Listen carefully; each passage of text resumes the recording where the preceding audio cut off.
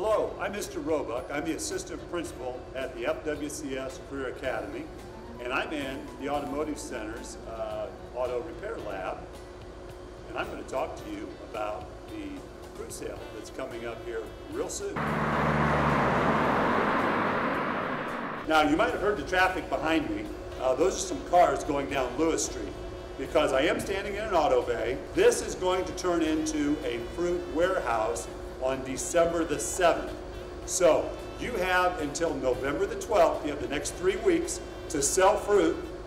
We are going to have the same kind of fruit that we've always had.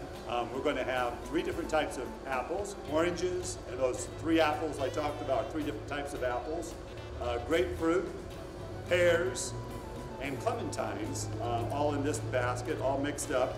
You'll make about $10 on every small tote that you sell of fruit that goes back to your class.